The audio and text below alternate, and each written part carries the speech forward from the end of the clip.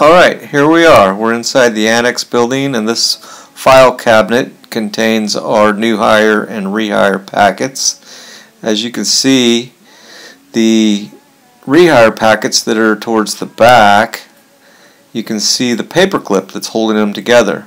The new hire packets that are towards the front are put in here upside down, and the paperclip's on the bottom.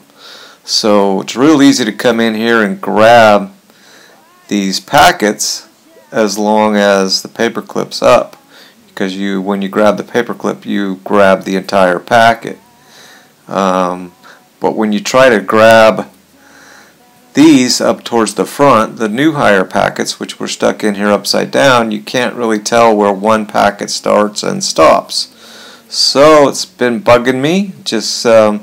We just restocked this and somebody stocked it improperly, so what I think I'm going to do is pull these things out and get them in here right, so the next time someone comes over to this cabinet, they'll be able to grab the paperwork with no problem.